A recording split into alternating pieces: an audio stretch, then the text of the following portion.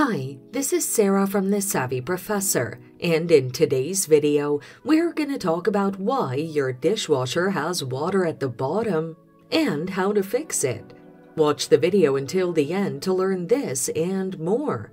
Having a pool of water at the bottom of the dishwasher means that it's not draining properly. These are the reasons why. Number 1. A clogged drain filter. After several dishwashing cycles, food particles will likely collect on the filter. This could potentially block water from draining properly. You should pull out the filter and clean it with hot soapy water to promote good water drainage.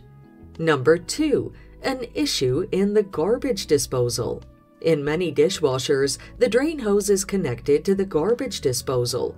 Therefore, an improperly fitted or blocked disposal would make water go back up into the dishwasher. Ensure that the garbage disposal is clear of any obstruction to rectify this. If the dishwasher is new, ensure that the knockout plug is off. Number 3. A faulty drain hose. This hose lets out water from the dishwasher. Any malfunction means that water will sit at the bottom. You should check the drain hose for kinks and remove them using a plumber's snake. Also, check for any sharp angles that may prevent water from passing through and replace it if it's malfunctioning. Number 4.